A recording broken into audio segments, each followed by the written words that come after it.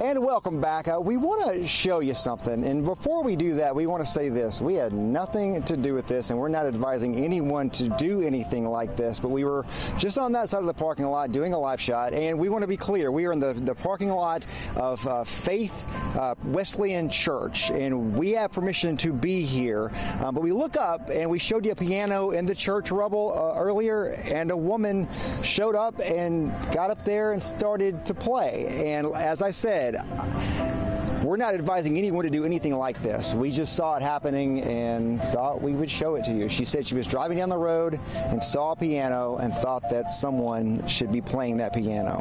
Her name is Tracy Coates. We're seeing more and more powerful video after a deadly tornado ripped through our area. Take a look at this video here. This is out of Cleveland, where homes were completely ripped apart. This used to be a community of trailer homes, but now most of these homes are barely standing, and what was inside them lay scattered in rubble. Parts of Cleveland, the tornado ripped through communities there. Sydney Edwards went to Cleveland today to tell part of that story. Sydney. It's what's left of my home.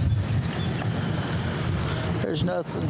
It looks like a field of rubble. Jeffrey Nichols says his family of 7 made it to the hallway of their mobile home just in time. All of my babies was there, you know, it was just horrible, and just not knowing if they was alive or not was the worst thing. He looks back on what's left. They were only able to salvage some clothing. And I just thank God that we're still here.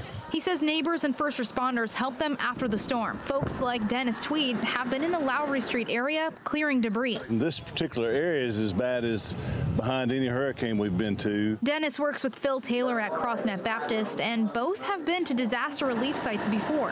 We have learned how we are better together than if we are working alone. Taylor says 400 volunteers came out to assist people in Bradley County however they could. People like Mikey Humphreys, who says he doesn't want anyone in his community to feel the way he did during the storm.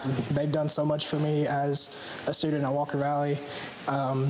I just feel like it's my part to give back, so I do what I can to give back to the community. And these folks say they will continue to help out. I mean, this is truly the volunteer state. It's people like Jeffrey right now who say they're lucky they can lean on their neighbors.